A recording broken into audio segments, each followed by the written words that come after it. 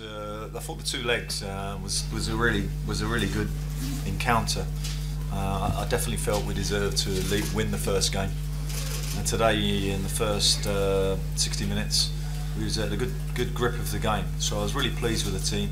We got the goal. It was a great time for us. And then really, the last 15 minutes had to weather a little storm, as you'd expect. But I couldn't be more pleased with the team. I thought every part of the team played well. Mapou is what he is, a quality centre half, and we're now find ourselves in a fortunate position of having Stephen, Mapu and Colo top draw performances from those three at the moment.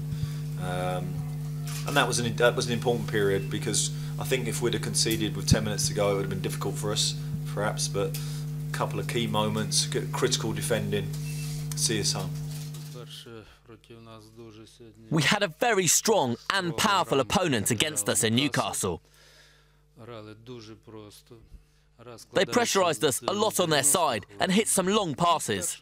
We were ready for that, but the game is 90 minutes. The first match was on the same level.